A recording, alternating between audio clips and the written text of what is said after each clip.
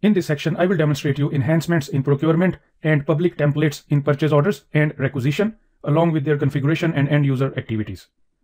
So first lecture will be on enhancements in procurement. Here is the business scenario.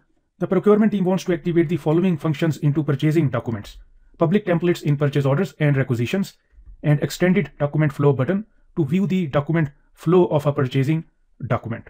So we can fulfill the business requirements by making enhancements in production. And in order to do that, we use the transaction code SFW5, that is to change business function status. And SAP has already provided us business functions which we can activate. So the following business function needs to be activated in order to fulfill the business scenario. And before we do that, here are SAP recommendations. To activate a new business function, you can follow these steps below. Create a backup of your system. In most cases, it is not possible to revert the changes made by the activation of the switch framework settings. Change system status to be modifiable. Log on to the development system with your SAP_all authorization. Disable all batch jobs.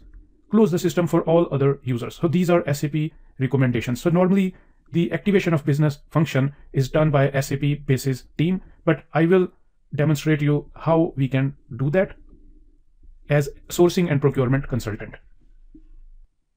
I'm on SAP system now and in the transaction code ME21N to create purchase order. And currently you can see that we do not have the option to create public templates in the purchase order. So normally there are two buttons here, save template and load from template. So we are unable to view those buttons because the business function is not yet activated. And also there is a small button for extended document flow, which we can use to view the document flow of a purchase order.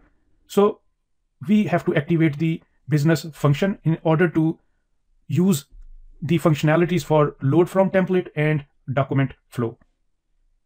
So if you go to SAP Easy Access screen and run the transaction code SFW5 and then press enter.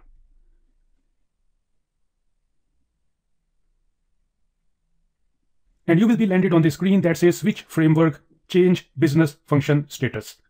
And when you have this security information dialog box, click continue. And you will be landed on the screen. Now here you have to press Ctrl F in your keyboard and then enter the search term as log_mm_ci_3 and then press enter. And if you scroll down, so you can see the business function set for materials management enhancements in procurement. So this function, you have to activate it. Select the business function and then click the checkbox that says planned status. So if you click on it, and after that, activate changes. And you will have this dialog box, business functions to be switched on, click activate changes. And you will receive this information dialog box that the following job was started in the background. Press enter to continue. And now if you go back to the purchase order screen, and right now you can see that you do not have the option template and also do not have the option for document flow here. So let's rerun the transaction code for ME21N after activating the business function. And now you can see that you have save as template, load for template buttons have been appeared. Also, the extended document flow button has been appeared on the purchase order. And that's how you activate the business function by using the transaction code SFW5. In this lecture, I will demonstrate you how we can create public templates in purchase orders and requisitions as an end user. So I'm on SAP system now and in the transaction code ME21 to create a purchase order. And we have got now two buttons, save as template and load from template. So let's enter the information for the purchase order. So choose the vendor as 2101 and the material as 661 and the PO quantity is 100 and then press enter. And now you can enter further information as much as you want. And after that, you can save it as a template. So next time, if you will create a purchase order with the similar information, you do not have to enter the information manually. So let's create it as a template. And you will have this dialog box. Now here, first you have to choose the name of the template. So let's select the name of the template as material 661 and vendor number is 2101. And further, you can enter the description according to the business requirement,